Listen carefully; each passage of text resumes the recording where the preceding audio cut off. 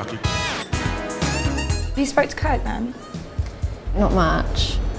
I just think he's a piss taker. Like, in the space of what, 3 weeks, he's gone from taking you to a spa, being in love with you, telling me how much he loves you, telling me to come off my pill.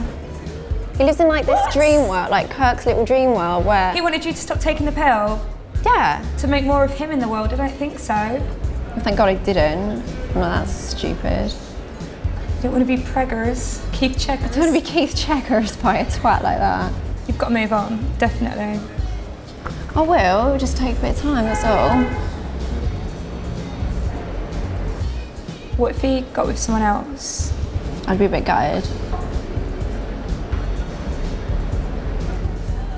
Well, if he's going to move on, then I guess I have to move on. Yeah, we need to go out.